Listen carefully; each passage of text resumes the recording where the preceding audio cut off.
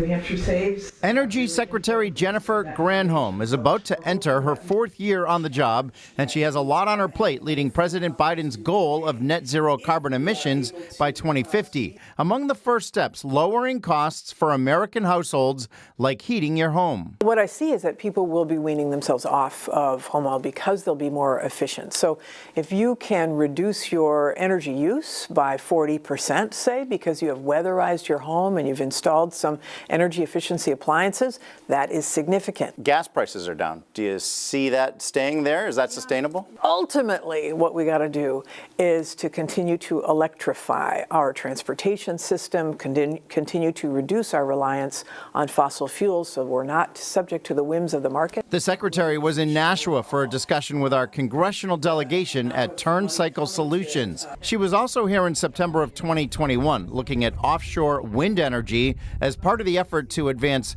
cutting-edge clean energy solutions. Have you seen any improvement since then in New Hampshire? We're going to start to see this really, I think, in 2024 ramp up significantly, and that means jobs, that means lower cost of power. And the big picture goal of net zero carbon emissions, she says the U.S. is well on its way. Our goal is to get 100% clean electricity by 2035 and then net zero by 2050. That means a lot of products are going to have to be made to be able to get to those goals. It was a one-day trip to our state, the former Michigan governor heading home to watch a big college football game tonight.